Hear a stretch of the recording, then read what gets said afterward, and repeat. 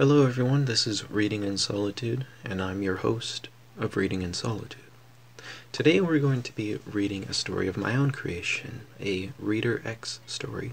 This is Reader X Natsuki being from Doki Doki Literature Club, and I wrote this story with the sole purpose of creating a lighter-hearted, and I must emphasize lighter because it's not necessarily a light-hearted story, but it's not so dark as many of the Reader X Natsuki stories that I've found to date. And also, the sex scenes aren't so, graphic. Not that I have any problem with that. I'm perfectly fine with reading about intercourse. If you've heard my Reader X Sayori story, well, it wasn't my story, but my reading of a Reader X Sayori story, you know that I really don't mind the 18 plus category, but I wanted to have a nice story. And this one, it has a little bit of a Christmas theme in it, so I think it's quite nice to have a Christmas story. It's not really a Christmas story, but it's around Christmas. It's a December story, and we're in December, and it's almost Christmas, so I wanted to have a nice story, a nice, happy story. So without further ado, I've talked long enough. Oh, one more thing, actually. This is my first novella that I've ever written, and I think it's fair to call this a novella. It's about 20 pages. Again, enough interruptions. Without further ado, let's start the story. Reader X Natsuki, Chapter 1. The bell rang, signaling the end of class and the beginning of lunch. Finally, I thought. Enough of that shit. I exited my class and moved down the halls. Not in any rush. I was never really in any sort of rush. I headed to my usual spot near the outskirts of the school grounds. Few people ever went there, save the occasional school security guard or a teacher or student on their way off campus.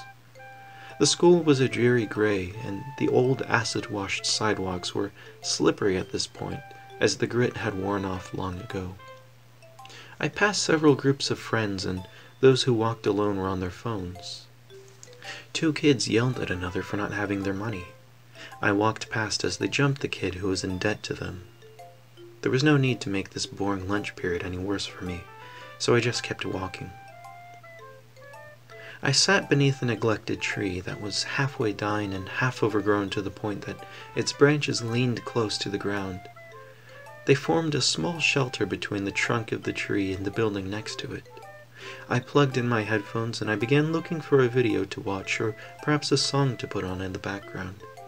I had about an hour to kill while the rest of the school ate and spent time with their friends. The ground was cold, especially then at the beginning of December, but I simply pulled my jacket closer to my chest. A sound caught my ear as I got ready to put in the second earbud. It sounded like somebody was crying. I tried to push the thought from my head as I stuck the second earbud in, and I did my best not to think about it.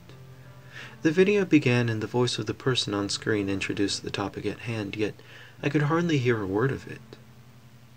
Alright, what's going on with this person? I thought. I mean, it can't hurt to check at the very least. Pulling out my earbuds, I set them down quietly and I just listened for a moment. Muffled sobs could be heard from just around the corner of the building that I sat beside. It's probably none of my business, I thought. I got ready to put the earbuds back in, but I stopped, however, as I heard the voice of the person crying. A slight rumble from their stomach, just loud enough for me to hear, came as they whimpered. I'm so hungry, too. The girl sobbed a few more times before saying, You know she's right. Why are you so pathetic, Natsuki? I felt my throat tighten as I debated checking up on the girl or putting in my headphones and just pretending that I didn't hear anything. I peeked around the corner and saw a small girl with short pink hair and little pigtails crying into her knees as she sat behind a bush that grew alongside the building. I swallowed hard and looked down. Could I really just sit there and do nothing? At that very moment, my phone fell from the jacket pocket I had stuck it in, making a dull but quite audible thud. The girl gasped, looking over to me, before jumping up, somewhat. She seemed to be getting ready to leave, her face bright red with embarrassment, but I stopped her. "Wait," I called without even thinking. We both seemed taken aback by this, and she stopped and waited for me to say something. Are you okay?" I asked.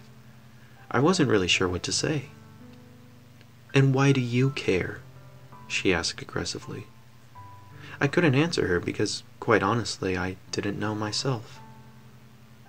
"Well, you see, I heard you crying and—" Yeah, whatever. Laugh all you want, jerk." She stamped her foot, punctuating her sentence. "I mean, I wasn't gonna laugh," I stated as I let my heart do the rest of the talking. Well,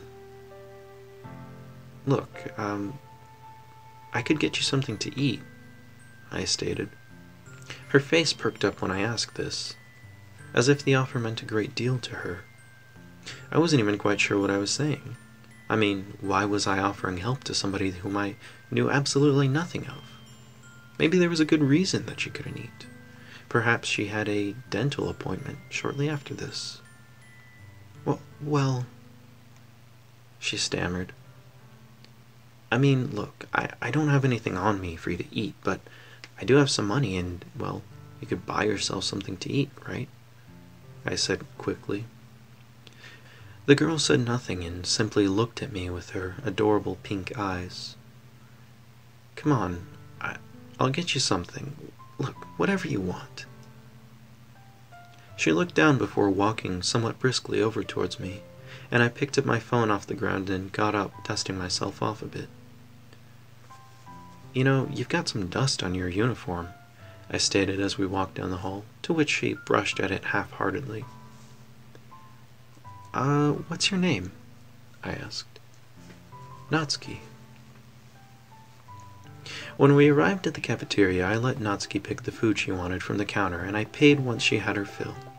She was a bit reluctant at first, picking only a few small items, but when I convinced her that it was fine to pick whatever she wanted, she smiled as she picked up a bowl of rice and beef. We took the food to a table, aside from the rest in the courtyard, which was fairly empty on behalf of the cold weather. I sat across from her, watching her eat, and quickly finishing the rice bowl before moving on to the bread and finally her fruit. She seemed to stop herself at the juice box that she got with her meal, forcing herself to drink it in small sips, relishing after each one. Man, she must be really hungry, I thought to myself. I noticed that she ate each individual item, one after the other, rather than eating them all together. It was a bit strange, I thought, but I didn't think too much of it. I figured she was just too hungry, really, to care about tasting the food. "So, Natsuki, what grade are you in?" I asked. "Terminal," she stated. "Why?" "I don't know, I was just wondering, I guess," I said as I leaned into my hand. "Me too." "Yeah? So what?" she asked. We weren't talking much, partly because both of us seemed to be awkward people, and partly because she was quite focused on her meal. I looked at what she was drinking and noticed that she was having a box of apple juice. "Do you like that juice?" I asked. "And if I do?" Man, does she take offense towards everything or what? I thought. "Nothing, I just thought you seemed to enjoy it." She sipped her drink once more before stating, "Then why bother asking such a stupid question?" I rolled my eyes and looked down at my phone. We still had 15 minutes until the bell would ring. I looked up to see Natsuki looking down. "Sorry if I sounded rude. I really am thankful for the food," she said. No worries about it," I said to her. It really didn't bother me that much, so much as it just made it hard for us to talk on behalf of her foul attitude. "But there's no need to thank me for the food. I mean, you were hungry, right? You needed it." "There certainly is something to thank you for, dummy," she said with a blush, People don't just do these sorts of things for people, you know. She sipped her drink again, this time finishing the carton. It's kind of something special. And yes, apple juice is my favorite. I looked down to see her bag, and I noticed a book in it. What's that? I asked. I pointed to the book, which was just barely sticking out. Her face flushed once more as she stated, "Nothing." She tried to cover the book by quickly flipping open the top and stuffing it deeper in, but just fast enough the title flashed that I could read it. Parfait Girls? I read aloud. I have to go, she shouted. She quickly picked up her mess and walked away towards the bathroom. I watched her move quickly across the icy lawn of the courtyard. I watched her leave before turning back to the table. She left her juice box, and I felt a small pain as I realized that she had left me. I picked it up in my hand and looked it over. A little juice does the bladder well, I guess, I joked to myself as the bell rang. I dropped the carton into a garbage bin before entering the crowd of people who were heading back to class. It would be another 2 boring class periods until finally I could go home.